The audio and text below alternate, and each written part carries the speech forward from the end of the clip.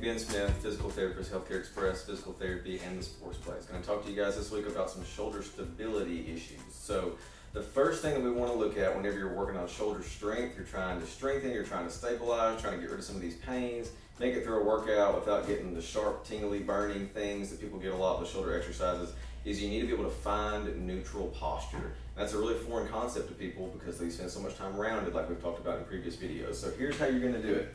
You're going to stand up nice and tall, as straight as you can, and then you're going to put your hands, don't think about anything else other than just put your hands flat on your chest like this. And you can see when I do that, if I'm a little rounded right here, as I bring my hands back and I put it flat on my chest, you can see that naturally my shoulder blades have to move back and out of the way a little bit.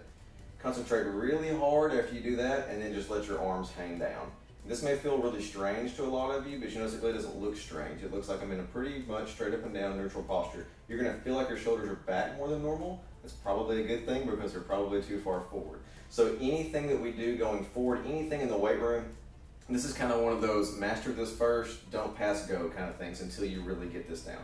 So as you're doing overhead raises, lateral raises, anything up top, anything shoulder related, pullbacks, anything like that, I'm going to show you what that looks like when you do that. So I'm going to find my neutral posture. I'm going to put my hands on my chest right here. I'm going to get my shoulders nice and back where they go. I'm going to leave them there. And then what I'm going to move is my actual shoulder joint. I'm going to keep that back and locked down just like that. So that's kind of a demonstration of how you would do that. Same thing with front plane movements. If you're going to do bench press, if you're going to do anything out here, keep those shoulder blades locked down. You get people that have shoulder pain right in the front with bench press, it's because if you watch them, they're either letting their shoulders slip too far forward as they're trying to get that bar up because it's probably too heavy or bad form, or when they get to the top, they try to get that last little bit, that push-up plus kind of motion. And there's a time and a place for that, but not with super heavy weight for most people. It's going to be more detrimental to your shoulder than it's going to actually help you. So this is a good workout series to try to balance out some of those muscle imbalances that you may have. You're going to get your shoulder blades back where they go. We're going to keep our elbows at shoulder height the whole time, and you're going to rotate backwards. Just going to do about 3 sets of 10. You can do these on a pulling machine, whatever you'd like. Next one is you're going to do face pulls. So you're actually going to try to pull it to your face. You're going to pull straight to the side like that.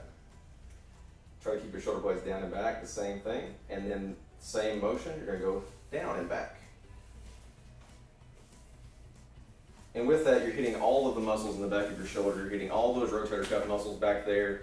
You're getting your shoulder blade to move the way that it's supposed to. Really play around with, once you get your shoulder blade there, of really trying to drive your shoulder blades down and back as you raise them up in the air. It's going to feel a lot different to you. If you have shoulder pain, it may alleviate some of it. It may let you go through more range with your exercise.